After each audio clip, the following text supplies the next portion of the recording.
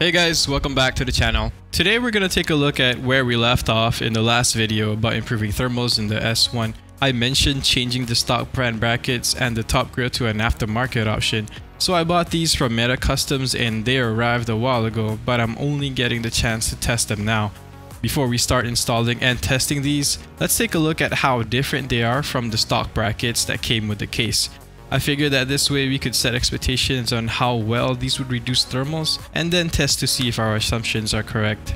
First up is the bottom plate. As you can tell from the name, this replaces the bracket that's at the bottom of the case. It's got an opening on one side so that there's nothing in the way of the fan to pull cool air from outside into the case. This is where we're going to be installing a full-size fan as an intake, just like we did in the previous video.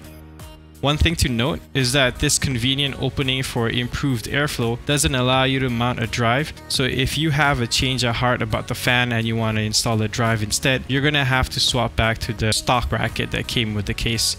Other than that, it doesn't seem to be much different. The bottom plate has the same extrusions and slits, so if you've got 3D printed feet that need to be screwed in, it shouldn't be much of a problem either.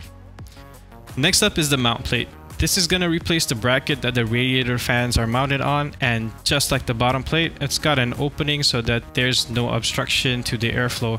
I'm most excited about this piece, but I'm concerned as well because there doesn't seem to be an opening for me to route the tubing above the spine, which is what I currently have in my build.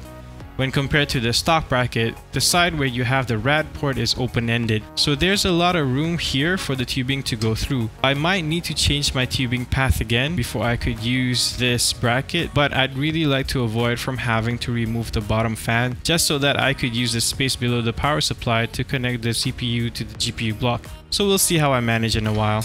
The last bracket that we have is the fan grill, which goes on top of the case. It's got the same finish as the original and it's made out of magnetic stainless steel, so it snaps in place just as easy as a stock grill.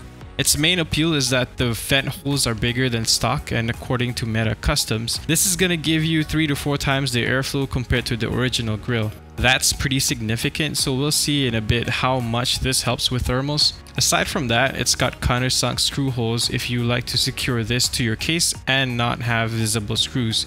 Just note that it doesn't come with the tag, so you'll still need to use the one that came with the case. Definitely excited to test this as well as the others, so let's get to it. Here are the specs of the build that we're using for the test. We'll be running Heaven with the custom preset on ultra quality for an hour and take CPU and GPU thermals after that hour is up. There's a 3950X and a 2080 Ti in a single loop with a 240mm rad, and the pump is running at a constant 2400 RPM while the fans are running at 1600 RPM. The sound meter is about half a meter away from the case. For testing how much these aftermarket options reduce thermals in the S1, I started the test using stock parts to establish a baseline, and then I swapped in each aftermarket bracket one at a time and ran the test again.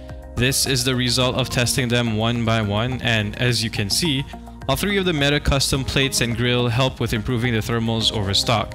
CPU temps improved by 7 degrees, which is pretty good, while GPU thermals were down by 4, which is alright. Out of all 3, the mount plate improved thermals the most as expected. The fan cutouts on the plate help increase the airflow that's in direct contact with the rad, which helps it do a better job of cooling the water that's flowing inside. The bigger the difference between the temperature of the water that's entering and exiting the rad, then the better the temps would be. Based on the test, the mount plate is a solid option for custom loop builds, while air-cooled builds might consider the fan grill or the bottom plate. Again, all 3 individually help with improving thermals in the S1. But if you're wondering how much the thermals would improve if we combine 2 or all 3 in a build, then let's take a look at that as well. First up is the bottom and mount plate combo, which gives us the same result as if we only changed the mount plate and kept the stock bottom plate. This is expected seeing as the custom bottom plate only helps with reducing GPU temps, as we saw by testing it and keeping everything else as stock. The fan on the bottom plate does a good job of pulling air from outside and dumping it into the case. The GPU directly benefits from this because it's right above the fan. However, on the CPU side, that air is blocked by the power supply, and the mount plate does a good job of cooling the rad on its own, so when you put these 2 together, there's no additional benefit. Next, we have the fan grill and bottom plate combo. The vent holes on the fan grill help with getting hot air out of the case, which cools the radiator, although the custom mount plate does a better job of doing that. So in this setup where the mount plate is stock, adding that bottom plate would give better temps. If you have an air-cooled build, this could be a viable combination. I'll cover the last two setups at the same time. As we saw before, adding the bottom plate to a build with a mount plate would not result in better temps, and that remains the case here. For these two setups, the reduction in temps is similar. I ran these tests several times just to confirm the results, and the outcomes were consistent. Based on this test, the fan grill and mount plate combo is a viable option for custom loop builds. There's just no benefit to add the bottom plate to this combination. So if you're interested in getting one or two of these aftermarket brackets and you're on a budget, consider how much you're paying to reduce the temps by 1 degree. If we take a conservative approach and use the GPU temps that we got from our test, then the mount plate would be a good value relative to the other options for custom loop builds. For air-cooled builds, you could go with a bottom plate or a fan grill or a combination of the two. If you're concerned about how well these fit in the case, just know that installation of the grill and the bottom plate were easy enough. All I had to do was take out the stock grill and bracket and place the custom ones in. I didn't have any problems with getting the custom brackets to work with stock parts. The side panels still slide in place without any issues, and installing the top hat on the mount plate isn't a problem. What took longer was fiddling with the tubing going from the CPU block to the GPU block without having to remove the bottom fan. This was a personal choice. I wanted to leave the bottom fan in just so that I could see what the thermals would be like. In the end, this is the setup that I went with. Getting the tube to not touch the radiator fan was a challenge, and I didn't have the correct fittings to keep the tubing from flexing upwards, so I had to rely on a zip tie to hold it down. So that's what needs to be done for a reduction of 6 to 9 degrees. I'll leave it up to you to decide if it's worth purchasing these aftermarket brackets. If you're not impressed by any of them, using the plates and grill that came stock with the case would still give you decent temps. However, based on the test that we ran, there is a case to be made for the mount plate for those on custom loop and the fan grill for air-cooled builds. With regards to the bottom plate, I'd only consider it for builds that have no problems fitting a full-size fan beneath the power supply.